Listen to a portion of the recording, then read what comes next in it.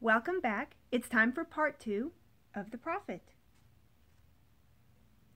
And as he walked, he saw from afar men and women leaving their fields and their vineyards and hastening towards the city gates. And he heard their voices calling his name and shouting from field to field, telling one another of the coming of his ship. And he said to himself, "Shall the day of parting be the day of gathering? And shall it be said that my eve was in truth my dawn?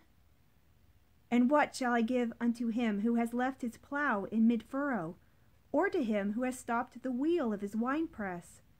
Shall my heart become a tree heavy laden with fruit, that I may gather and give unto them? And shall my desires flow like a fountain, that I may fill their cups? Am I a harp, that the hand of the mighty may touch me, or a flute, that his breath may pass through me?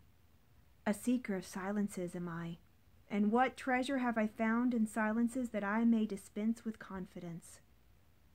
If this is my day of harvest, in what fields have I sowed the seed, and in what unremembered seasons? If this indeed be the hour in which I lift up my lantern, it is not my flame that shall burn therein. Empty and dark shall I raise my lantern, and the guardian of the night shall fill it with oil, and he shall light it also." These things he said in words, but much in his heart remained unsaid, for he himself could not speak his deeper secret. And when he entered into the city, all the people came to meet him, and they were crying out to him as with one voice. And the elders of the city stood forth and said, "Go not yet away from us. A noontide have you been in our twilight, and your youth has given us dreams to dream. No stranger are you among us, nor a guest, but our son, and our dearly beloved. Suffer not yet our eyes to hunger for your face."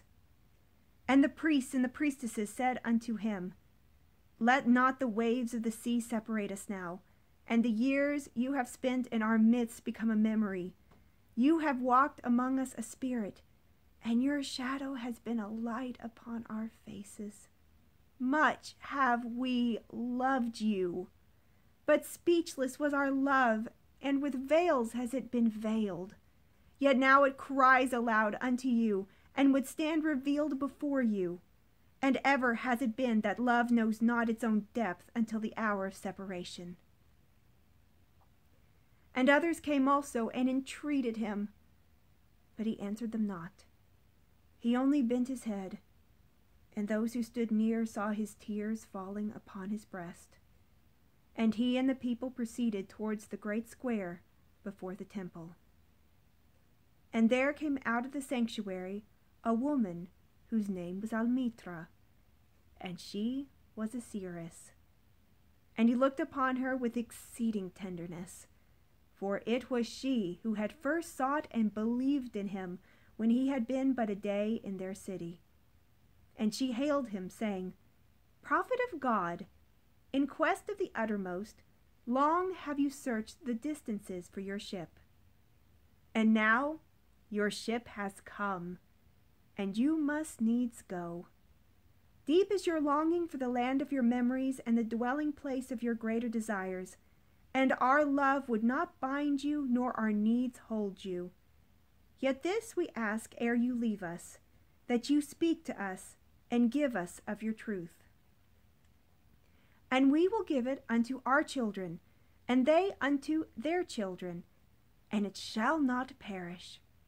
In your aloneness you have watched with our days, and in your wakefulness you have listened to the weeping and the laughter of our sleep.